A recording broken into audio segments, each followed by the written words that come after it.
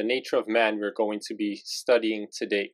We are still going through the sanctuary, but as you know, the sanctuary teaches us the plan of salvation. So for us to know the plan of salvation, we need to be saved from sin. And as we are going to go into in further studies the topic of justification and sanctification, we have to get this core teaching down packed correctly, the nature of sin and the nature of man. And we know how sin began. Eve and Adam partook of the fruit in the Garden of Eden. But before they did that, God made a beautiful world for Adam and Eve. Before sin entered the world, as you can see, there are lions and there are giraffes, and there is perfect creation of God. Adam and Eve were enjoying the works of God's creation. And it was the sixth day which God created Adam and Eve. Genesis 1:31 says, "And God saw everything that he had made, and behold, it was very good. And the evening and the morning were the sixth day." So now I'm going to share on the sixth day, when God created Adam and Eve, how they were made in regards to their character. Steps of Christ, page 9 states, "God made man perfectly holy and happy, and the fair earth as it came from the Creator's hand bore no blight of decay or shadow of the curse." What I want us to emphasize is that God made man perfectly holy and happy. Adam and Eve, they are made perfect and they are holy. And of course, they're happy. Patriarchs and Prophets, page 49 says, "God made man upright. He gave him noble traits of character with no bias towards evil." That's significance.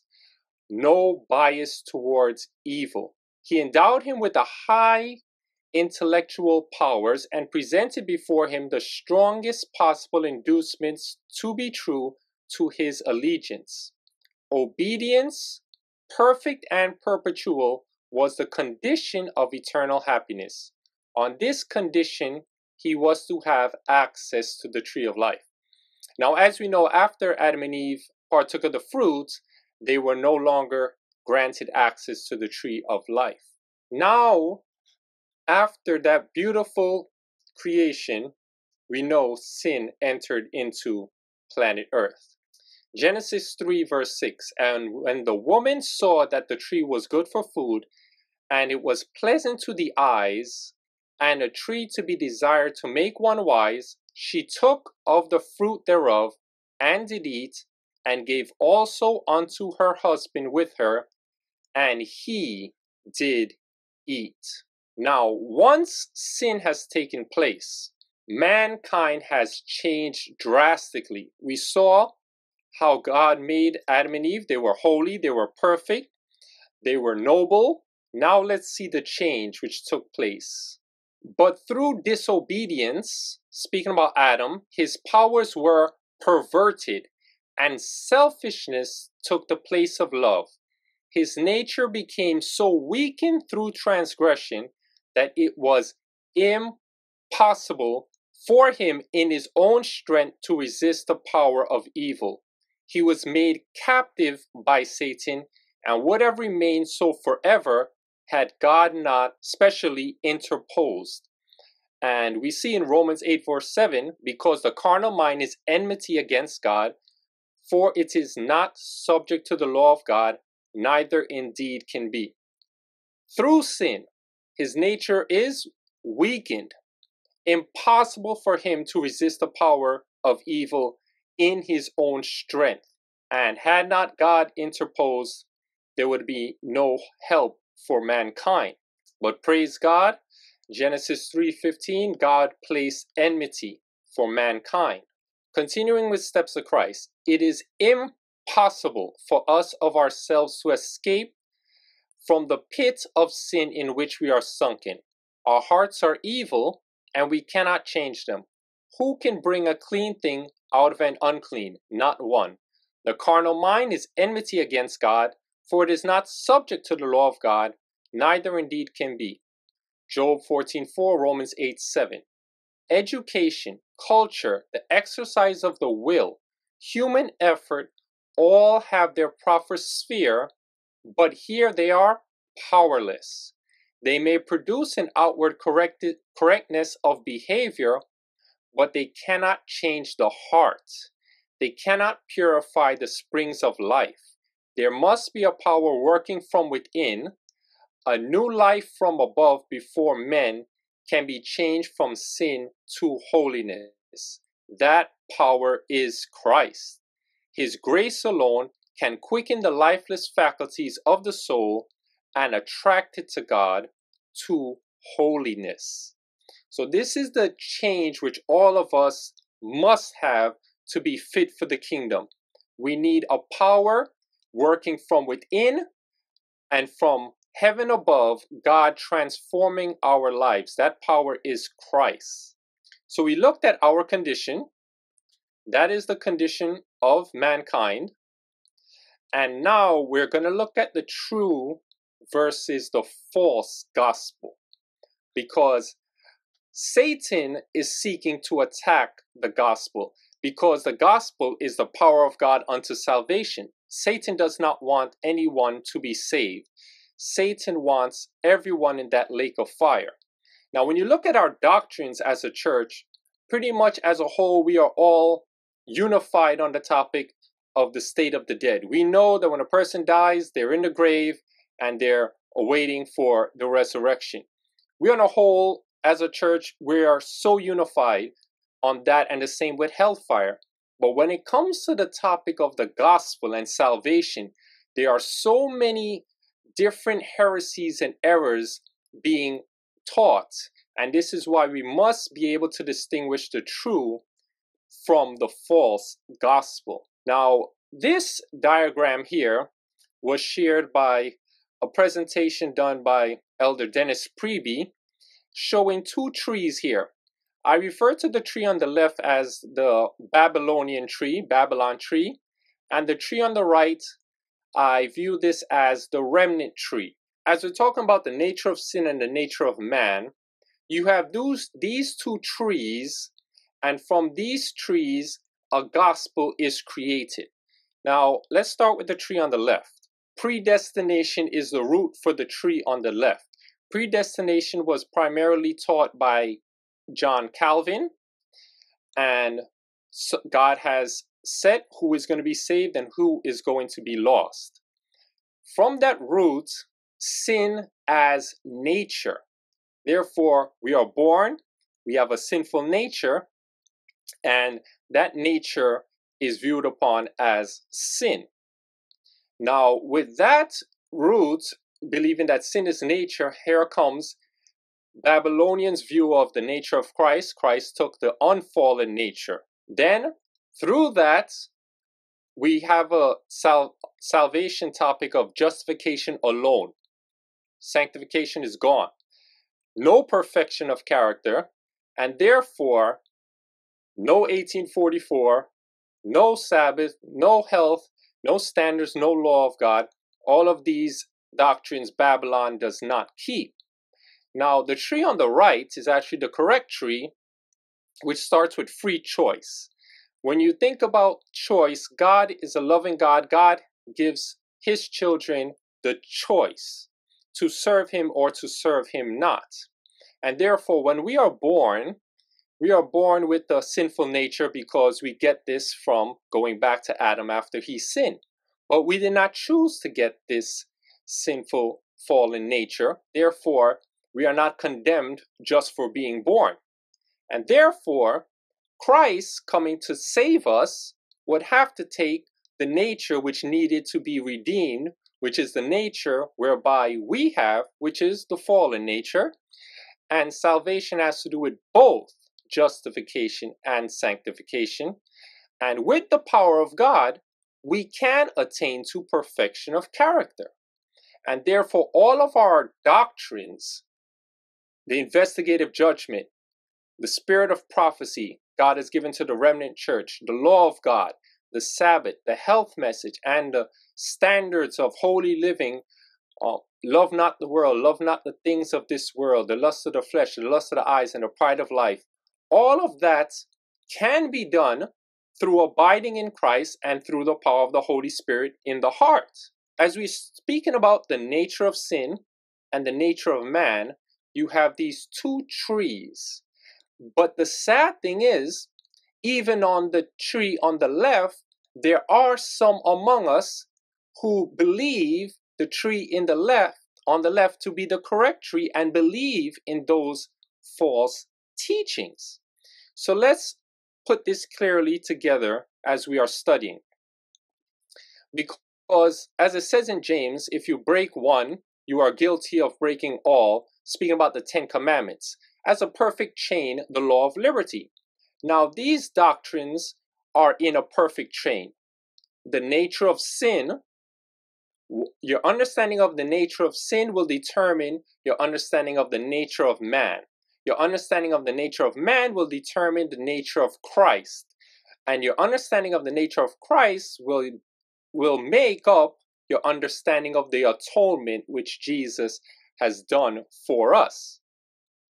Now, as we see, this is a perfect chain, and it must flow correctly, because if you get one part wrong, you're going to throw it all off. And we must understand that it is error that divides. It is truth that unites. Never think that truth is a problem. Never be scared to share truth. Sanctify them through thy truth. Thy word is truth. Truth brings God's people together. It is error which divides. Now look at this premise here. Men fall into error by starting with false premises and then bringing everything to bear to prove the error true. In some cases, the first principles have a measure of truth interwoven with the error, just as Satan works. Satan likes to mix truth and error to deceive. But it leads to no just action. And this is why men are misled. They desire to reign and become a power, and in the efforts to justify their principles, they adopt the methods of Satan. Testimonies for the Church, Volume 7, page 181. So this is how it all starts in regards to error. It starts with a false premise and then bringing everything to bear to prove that error to be true. So let's keep going. Now, here we're going to discuss a conversation speaking about Desmond Ford. We know Desmond Ford was a teacher in Adventism, but he rejected the sanctuary message, went deep into apostasy. His credentials were removed, and Desmond Ford has really shaken up our church. Now, Colin Standish and his brother Russell Standish and Desmond Ford, they're all from Australia. And this is taken from the book Deceptions of the New Theology by the Standish brothers. It says, in 1978, Colin was speaking with Desmond Ford, Dr. Desmond Ford, the best known proponent of what is now termed the New Theology. Dr. Ford had been inferring that the Adventist message was Roman Catholic. In response, Colin said, "You are not honest, Des, to call the Adventist message Roman Catholic." Rather graciously, he responded, "Colin, perhaps you are right. I should not make such inferences." Colin responded, "Des, this is not what I'm talking about. You know, and I know, but hardly any of those who hear you know, that what you are teaching is unadulterated Augustinian Catholicism."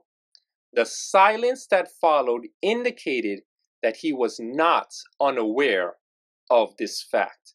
So Colin Standish knew that what Desmond Ford was teaching was actually Augustinian Catholicism.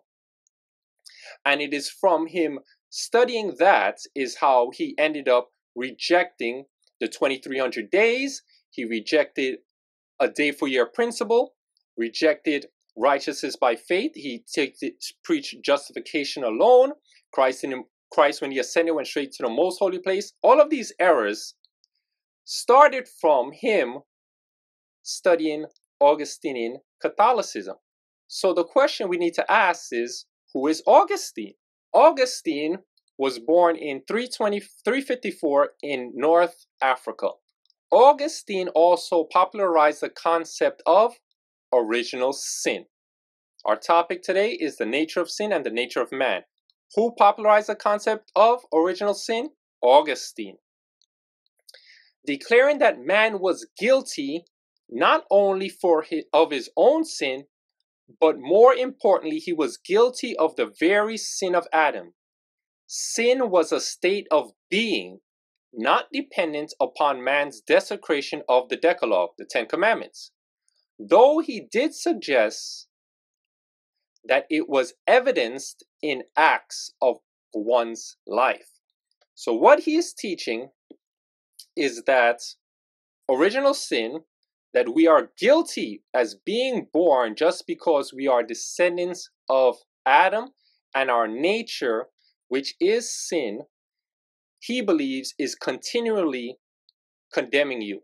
Augustine's view of original sin created a dilemma. Now we're going to see how everything from one false premise, everything else, the error will continue. Augustine's view of original sin created a dilemma when he considered the incarnate Christ. If we were sinners just because we were born, then this would infer that Christ too was a sinner, for he too was born as we are. Of course, this was an intolerable thought. The Bible plainly described Christ as that holy thing that was born of thee, born of Mary. Luke 1:35, Christ could never be described as sinful. Therefore, Augustine was forced to conclude logically that Christ possessed an altogether different nature from man. Thus, he postulated that Christ possessed the nature of unfallen man. In this, he ignored the plainest evidence of Scripture to the contrary, because the Scripture plainly teaches that Christ took our fallen nature. But you see how he came to that conclusion. If mankind has a fallen, his nature, believe in original sin, is constantly condemning him, Jesus cannot have the same nature that we have, or else he would be a sinner.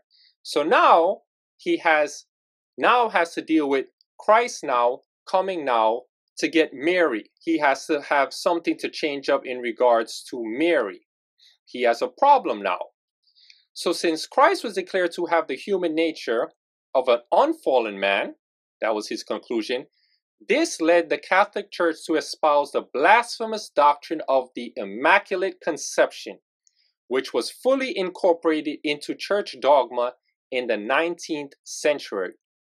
This doctrine declared that Mary was born of the Holy Ghost so that she could have a son who possessed an unfallen nature. Thus, step by logical step, Augustine's false theory led to the incorporation of numerous unscriptural doctrines receiving acceptance by the Catholic Church. And from the Catholic Church, it spread to the daughters and even among us, because when Desmond Ford brought all of his error, some people actually was following him because they liked how he spoke and they were following Desmond Ford. But even though he was separated from the church, those who followed him stayed in the church, and they were actually continually preaching his error in regards to righteousness by faith, as he taught it incorrectly. So now, because Mary, we have a problem because Mary's going to give birth to Jesus now, here comes the Immaculate Conception. But we have a problem because guess what? Mary had a mother. So then from Mary's mother, Mary would have a fallen nature. So you see, it makes no sense. But when you have a false premise at the beginning, you're trying to put error upon error to fix. And it keeps on continuing. So now as we see the error that Desmond Ford got caught up into, now let's look at what is the truth. What does the Bible teach about mankind? Well, the Bible teaches sin is not inherited. We do not get guilt from Adam, as was taught by Augustine.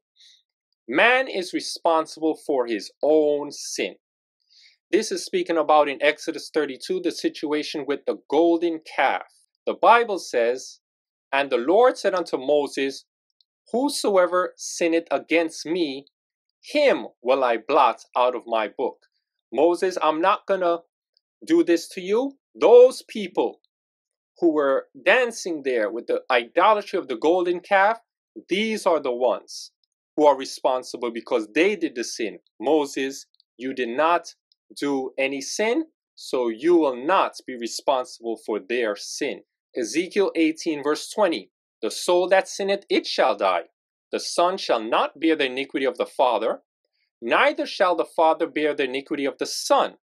The righteousness of the righteous shall be upon him, and the wickedness of the wicked shall be upon him." Very clear. The parents cannot pass down to their children their iniquity. And Romans 5 verse 12 shows very clearly, "Wherefore as by one man," speaking about Adam, "sin entered into the world, and death by sin. So therefore, we are all mortal. Because we can't eat from the tree of life, we have this fallen nature. The wages of sin is death. And so death passed upon all men." Why? "For that all have sinned." We all have sinned. We are all mortal. We are subject to death. But we are not condemned or do not receive guilt because Adam sinned. Adam will be judged for the way he lived his life. But when we look at the second commandment, there is something that can be passed down from parents to children. Now let's learn what that is. This is taken from Patriarchs and Prophets. Speaking about, quoting from the end of the second commandment, "Visiting the iniquity of the fathers upon the children unto the third and fourth generation of them that hate me." Ellen White states, "It is inevitable that children shall suffer from the consequences of parental wrongdoing, but they are not punished for the parents' guilt." How will they be punished? "Except as they participate in their sins."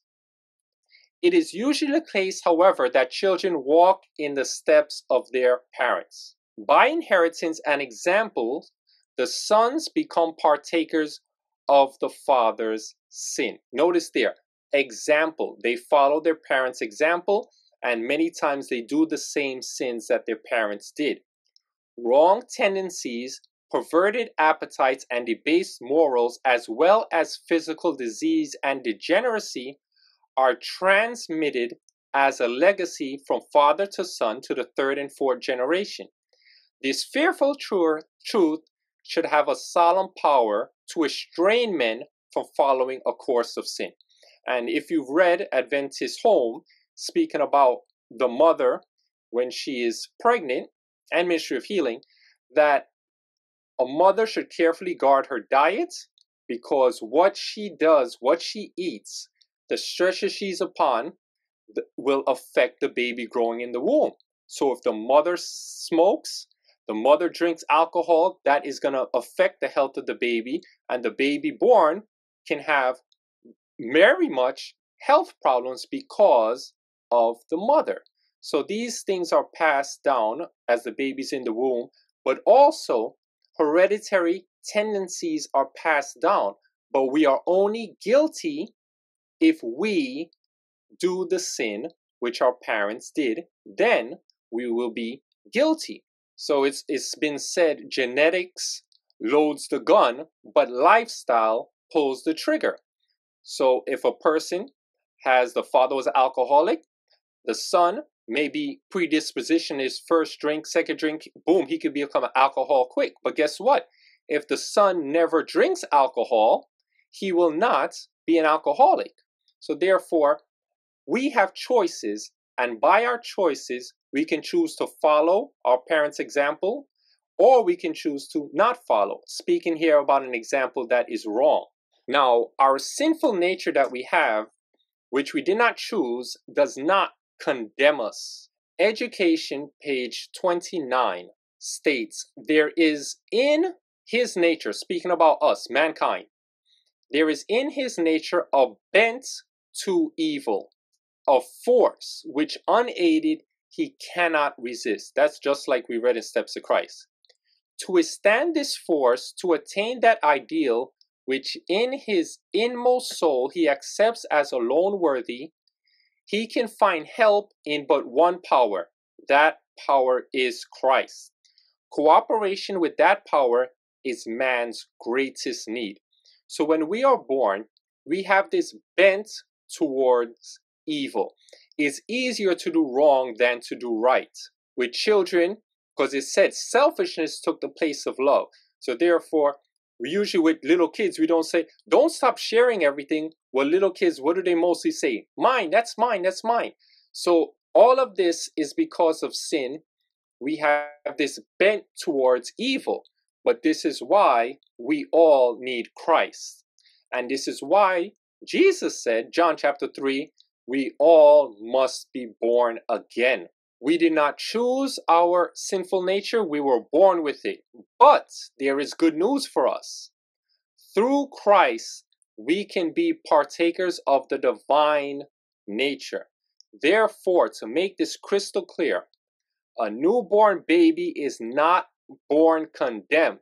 That baby has no guilt, and this is the reason why we do not do infant baptism, because the Bible says those who are baptized need to be taught. A baby, a newborn baby, all the baby does is cry when it needs to be changed, cries when it's hungry. What else can the baby do? So therefore, the baby is not born with guilt. The baby is not born condemned. That baby is born innocent in God's sight. But as I stated, even though we have this bent towards evil, praise God for the gospel. Peter says, whereby are given unto us exceeding great and precious promises, that by these ye might be partakers of the divine nature, having escaped the corruption that is in the world through lust. We can be partakers of the divine nature by being born again. Even with our fallen nature, we can live lives that are pleasing in the sight of God. Sin is indeed a choice, and victory is possible. Let no one say, I cannot remedy my defects of character. If you come to this conclusion, you will certainly fail of obtaining everlasting life. The impossibility lies in your own will. If you will not, then you cannot overcome.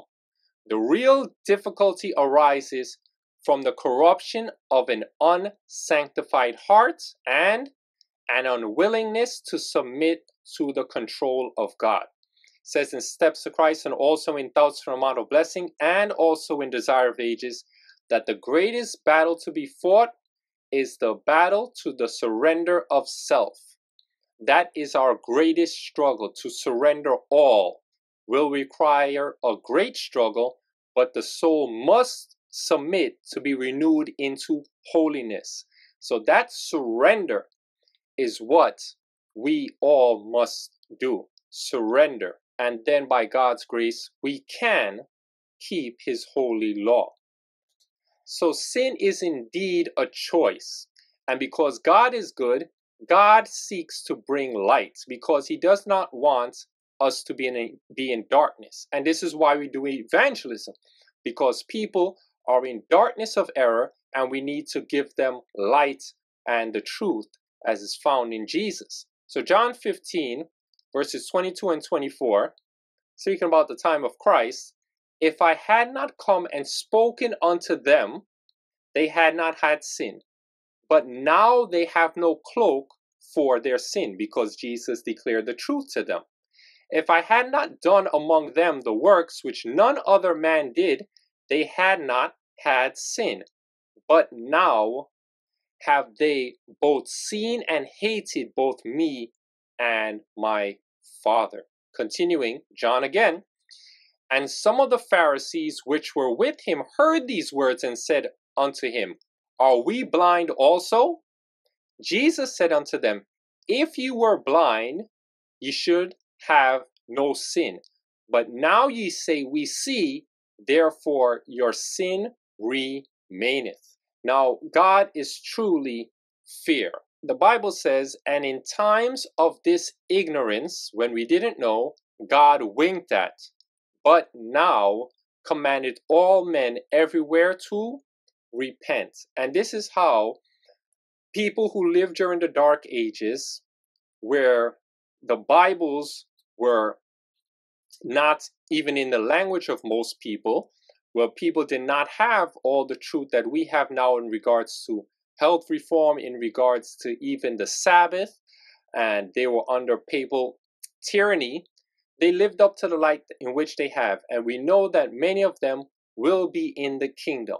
Because they did not have full access to the word of God, in this time of ignorance, God winked at them. But if they lived up to the light in which they had, God will save them. And we see that also in Romans. Those who do not have the written word, those the Holy Spirit speaks to their conscience. And as they live a life as pleasing to God by following as the conscience leads them, they also can be saved. Just remember that Jesus is doing all he can to save mankind. Jesus is trying to save all, and he's doing everything possible so that we can be saved. He does not want his children to be lost. Our God is love. So now God brings light. But if we reject that light, here comes the condemnation. We shall not be held accountable for the light that has not reached our perception, but for that which we have resisted and refused. A man could not apprehend the truth which had never been presented to him, and therefore could not be condemned for light he had never had. This is how God is fair. If this person did not know this truth, they will not be condemned because they did not have that light. But if light come and that light is set aside or rejected, then comes condemnation and the frown of God. But before the light comes, there is no sin, for there is no light for them to reject. Now, back to the tree here. We've seen that the two trees, the trees on the left, dealing with sin as nature, as Augustine taught. So therefore, because of that, he taught that, he came up with Christ having to take an unfallen nature, and therefore Immaculate Conception comes because what are we going to do with Mary? And then all of this stems from that. And sadly, even among us, some are partaking from that tree on the left. We need to ask ourselves, which tree are we going to base our theology? Are we going to base it on a Catholic tree? Or are we going to base it on the remnant tree, which has the present truth? Our sinful nature does not condemn us. We need Jesus. We need to abide in Jesus moment by moment. We need to be abiding in Christ, John chapter 15, so that we will not fulfill the lust of the flesh. Sin, which carries guilt and condemnation, is the willful, the knownful violation of the law of God. Now, if you really think about it, as we've been studying the sanctuary, if we were to look at the tree on the left, and if we were to believe that our sinful nature, we are guilty and condemned just for having a sinful nature, what would the people have to have done in the Old Testament? Every second of every day, they would have to be killing and killing and killing lambs, because every second they would be sinning. Just by breathing, you would be sinning because your nature is condemning you. And with that theology, it gets even worse when you look at end-time eschatology. So let's break this down. The nature of man and the nature of sin. Biblical truths on the left, the new theology on the right. Man is born with evil tendencies that bent towards sin. The new theology teaches man is born with original sin. That's Augustinian Catholicism right there. being taught, man chooses his eternal destiny. Choose ye this day whom you shall serve. New theology teaches that man's eternity is predestined. That's that tree on the left with predestination. Biblical truth teaches that there are conditions to salvation. What's a condition? We must repent. What's a condition? We must confess our sins. What's a condition? We must be baptized. What's a condition? We must obey the 10 Commandments. These are conditions to salvation. New theology teaches once saved, always saved. And justification is just a huge umbrella, always covering you. And once you accept Jesus, even if you say I accepted Jesus 20 years ago, that covering of justification always covers you. And they have this belief, once saved, always saved. Biblical truth teaches that saints can have victory now unto him that is able to keep you from falling. New theology teaches that saints will continue to sin until Jesus returns. I've heard that taught in Adventism. Biblical truth is the new birth takes place at conversion. New theology teaches that the new birth takes place after conversion. Now, let's look at the nature of sin. Biblical truth that sin, the Bible definition is sin is the transgression of the law. Sin is volitional disobedience. New theology teaches that sin results from human limitations, basically because we have this sinful fallen nature. All sin must be put away now. This is the teaching of the sanctuary, so that our sins can be blotted out.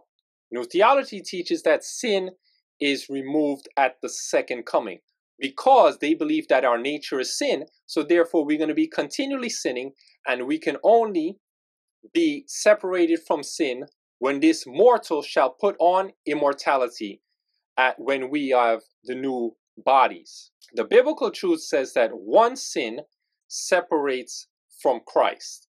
New theology teaches that we are not separated from God if the tenor of our life is right. So they look at the trajectory of the whole life. Well, for the majority of his life, he was doing okay, so therefore he's heaven bound, even if he's in violation of the law of God. As we look at this, God's people now, as we are studying the sanctuary, there is to be a cleansing of the people on earth. And when we look at the example of Moses, that when Moses struck that rock, when he was to speak to the rock, in Numbers chapter 20, verse 11 and 12, Moses was not allowed to enter into the promised land. And then Joshua led them in. And we know that it is just by Adam and Eve partaking of the fruits, whereby that one sin, here we are with the fallen nature, wages of sin is death, and here the whole mankind has been affected because of sin. One sin there. The Bible teaches in Isaiah 59 verse 2, but your iniquities have separated you and your God, and your sins have hid his face from you, that he will not hear. It is sin which separates us from God. God is always pleading with us to repent, and God wants to save us all, but God cannot have sin happening again. Affliction shall not arise a second time. So all we can take to heaven is the character which we form on earth, and those souls that we have won by cooperating with the Holy Spirit and leading souls to Christ. That's all we can take to heaven. Sin is the problem, and sin is what needs to be separated from God's people, and sin is what God wants to blot out as his role as high priest in the heavenly sanctuary. So today we just looked at briefly the topic of the nature of man and the nature of sin, and just showing those two trees whereby two different gospels are being taught in the world. And some of these heresies has even come in among us. So just sharing this so that we can be solid in regards to what is the truth in regards to the nature of man and the nature of sin. So let us bow our heads for a word of prayer. Father in heaven, I am so thankful that you are so loving towards us. You've given us choice, you've given us free will, and you have done all that you can so that light can come to us. And with this tremendous responsibility of having all of this light, we have the duty to share it with others. So I pray that you would give us that love for souls, so that this truth that we know, we will not keep it to ourselves, but we will share it with a dying world. It is our desire that you would so transform our hearts so that we will be fit for the kingdom. Help us for the trying times ahead. In Jesus' name, amen.